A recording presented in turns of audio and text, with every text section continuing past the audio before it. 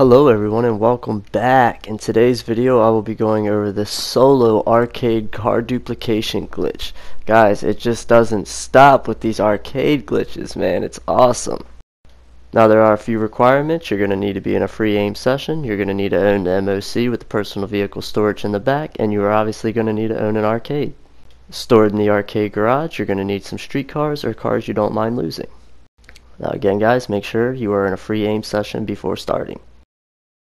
Alright guys, now that you are in a free aim and you are ready to start things off in an invite only session, you want to make sure that you have the car that you wish to duplicate stored in the back of your MOC, and make sure guys that your MOC has the personal vehicle storage in Bay 3, not the weapons workshop or vehicle workshop, whatever it is.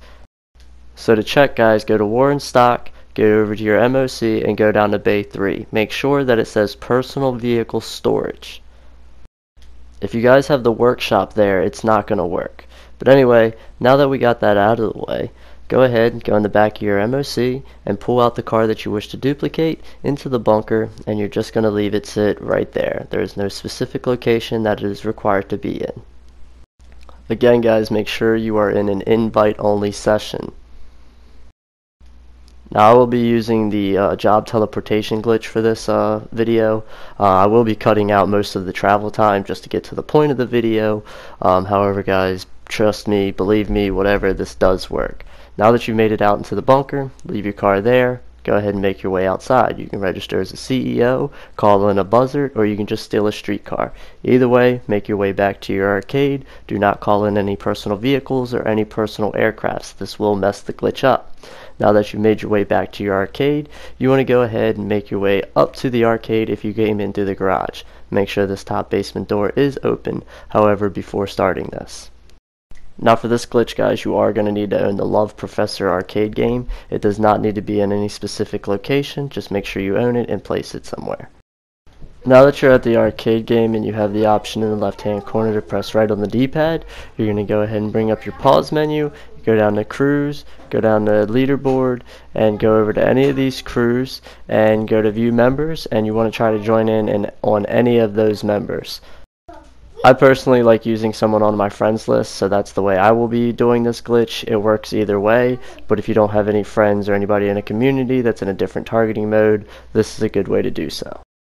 Either way you decide to do it, once you have the first alert, you accept that. You deny the second alert. After you've received both of those alerts, you're going to go ahead and pull up the pause menu, go to Online, Play Jobs, Rockstar Created, and start up any of these jobs. It does not matter. You simply want to receive this alert right here. After you receive that alert, you want to press right on the D-pad and remain on this screen for about 10 seconds. After doing so, you can then accept the alert. After you accept this alert, you will be frozen. Now depending on how you did this, whether you went through the cruise menu, through the pause menu, and joined someone there, or you joined someone on your friends list, either way it doesn't matter. Just make sure you join someone again that's in a different targeting mode. Again, you're going to accept the first alert, deny the second alert. When you come back, you will still be frozen. You're going to bring up the pause menu once again, go over to Online, start up another job. It does not matter, just as long as it's a Rockstar created job. You will also receive this alert again. At this point, you're just going to accept it, bring up your pause menu again, go to Online, start up purchase shark cards. Once that loads up, you are then going to back out. At this point, you will be able to move around and still have the option in the upper left hand corner to hold circle to exit out of that game. Now once you hit everything correctly to this point, you're just going to make your way downstairs to the garage and head over to the free ELERGY or streetcar that you do not mind losing.